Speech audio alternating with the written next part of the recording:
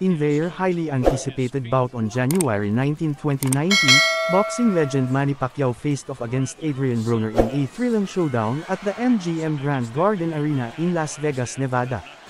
From the opening bell, Pacquiao showcased his trademark speed, agility, and relentless aggression.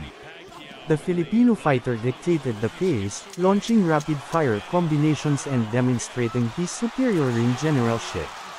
Broner, known for his defensive skills, struggled to find his rhythm and effectively counter Pacquiao's onslaught. As the rounds progressed, Pacquiao's dominance became increasingly evident. His speed and accuracy troubled Broner, who struggled to mount a significant offense. Pacquiao's left hand, in particular, proved to be a potent weapon, landing several powerful shots that rocked Broner and kept him on the defensive. Despite Pacquiao's dominance, Broner managed to survive the full 12 rounds, relying on his defensive prowess and occasional counter-punches.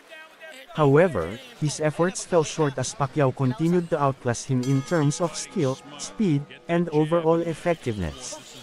When the final bell rang, the judges' scorecards reflected Pacquiao's dominance. The unanimous decision verdict declared him the winner. The victory solidified Pacquiao's status as one of the sport's greats and added another remarkable triumph to his legendary career. The Pacquiao vs. Broner fight served as a testament to Pacquiao's enduring skill and athleticism, reminding the boxing world of his remarkable legacy.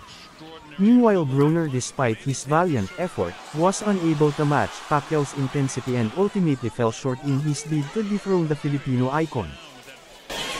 With his hands, catches him down. Judges could be split on that. Broner lands. Broner is landing more right-hand go. That's the right thing to do.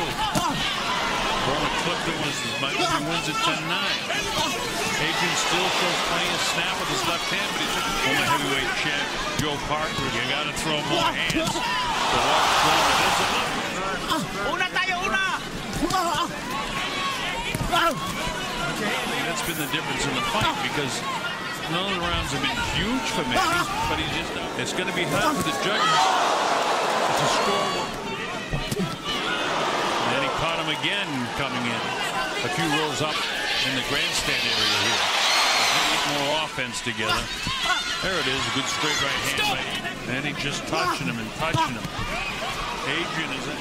He certainly felt the power of Manny. Manny's nailing him with shots now. The uppercut.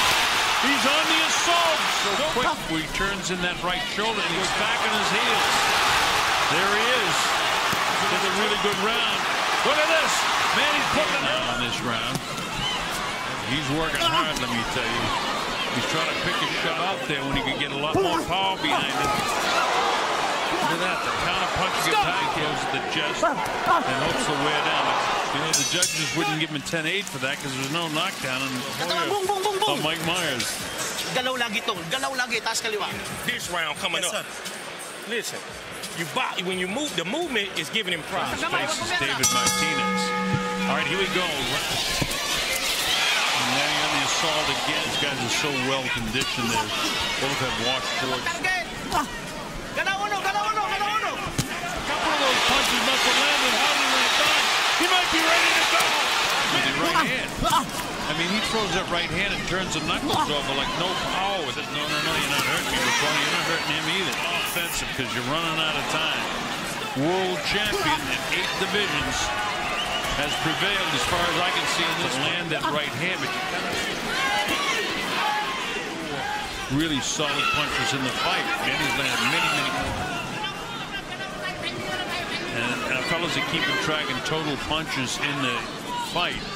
And it goes back to what I've been saying is a solid. That'll tell you that everything I've been telling you is true. He's not landing his shots. Guys around to his right. Manny clips him with the right hand again.